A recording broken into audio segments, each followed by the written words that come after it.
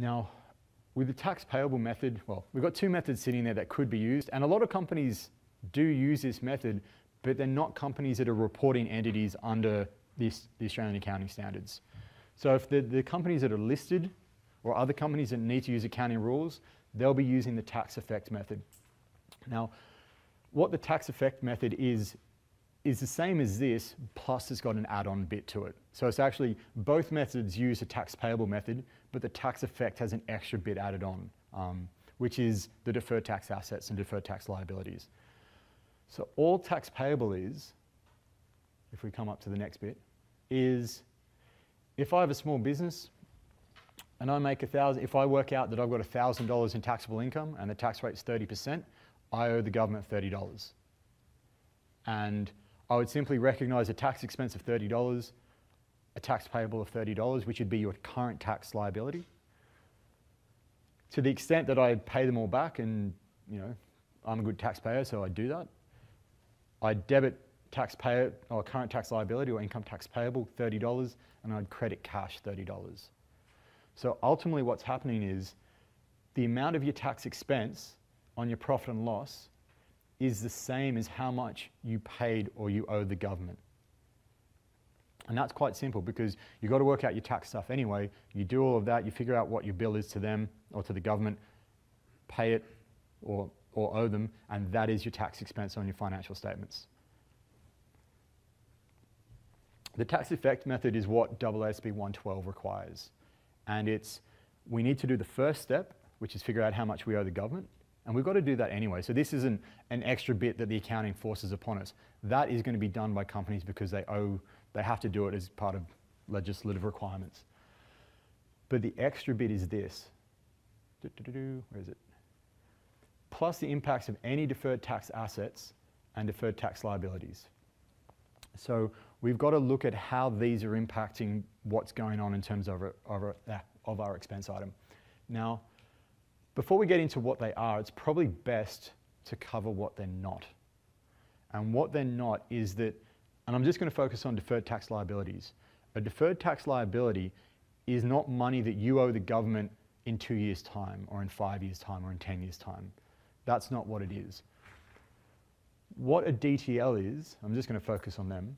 What a DTL is saying is that there is going to be something that happens in the future. And that event may not actually happen, but there is something which is likely to happen in the future. And if that happens, I'm going to have to pay more tax. A DTA is just the reverse of that, which is saying there's going to be something which happens in the future, and that means I'm going to pay less tax. But it doesn't mean that a DTL that I actually have a present obligation to the government. I don't have that. So it's not like a short-term debt and a long-term debt. A current tax liability you actually owe the government. A deferred tax liability is something is going to happen, which means you're going to have to pay more tax in the future. So it's an important difference. I'm going to skip this slide because it's better done at another point. So to work out the DTAs and DTLs and what they are and how to deal with them, what we have to do is, it's called the balance sheet approach. So we actually sit down with the balance sheet and we have all our carrying values on the balance sheet. So that's your accounting numbers. We sit there with your accounting balance sheet, and then what we have to calculate for each item on your balance sheet, you've got to calculate what's called your tax base. So you've got to work out your tax base for each asset and each liability, work that out, figure out what the difference is, and that's obvious. Once you figured it out, the difference obviously rolls out really easily. Once you've got that difference, you've got to figure out, come up with whether or not it's a DTA and DTL or DTL, and then calculate that amount, which is simply the temporary difference multiplied by whatever the corporate tax rate is at that point. And we're going to be going through an example of all of this. So to do it, look, that bit's easy.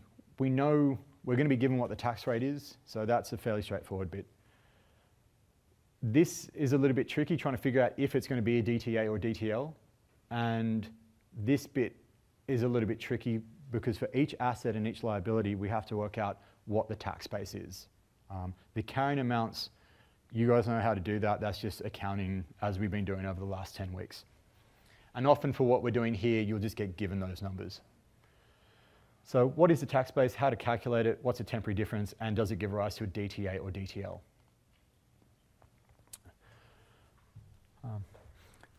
So the tax base of an item is the amount attributed to the asset or liability. That was a quick lead. The tax base of an item is the amount attributed to the asset or liability for tax purposes. So if you want to think about it this way, it's like having a balance sheet calculated under tax rules. So when we have a balance sheet for accounting rules that's created under all the various AASBs and we property, plant and equipment and inventory and whatnot, what this is doing is saying if we were to use tax rules for how we come up with a balance sheet item, what would that number look like? The difference we've already talked about. So the tax base of an asset, so how we actually calculate it, is the amount that will be deductible for tax purposes against any taxable economic benefits that will flow to an entity when it recovers the carrying amount of the asset. So let's have a look at the first part of that, and we'll come back to the second bit.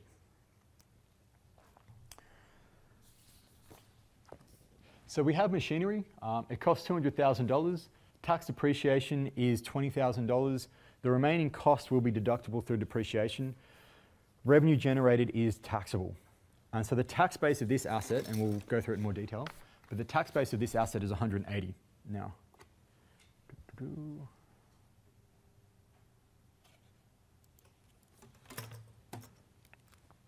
Let's actually expand this out a bit and look at what we're dealing with.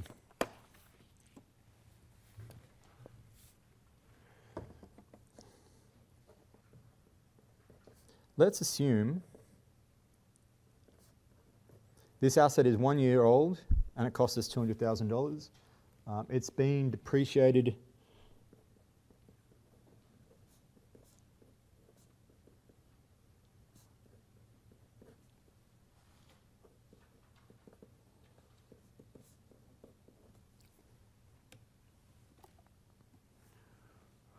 Okay, so the asset cost is $200,000. It's been depreciated over 10 years. So when the example that you've got in front of you, that's at time one.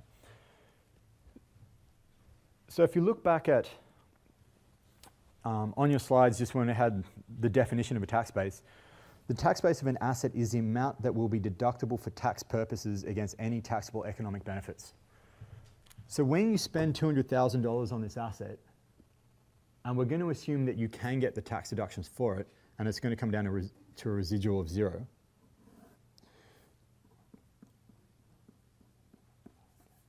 So T0, T10, over the course of 10 years, we are going to get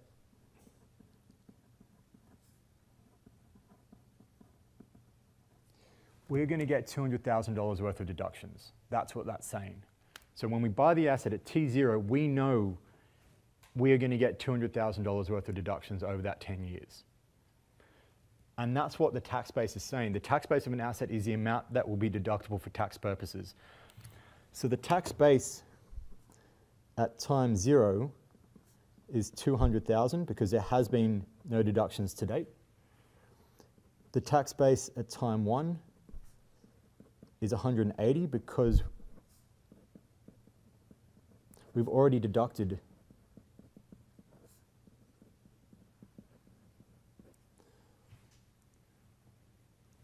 deducted $20,000. We've had that deduction happen already. So from time 1 onwards, we've got another $180,000 left. So in the example that you have, when you're sitting there at time 1, you have $180,000 of tax deductions to make, or that you can get. So the tax base is 180.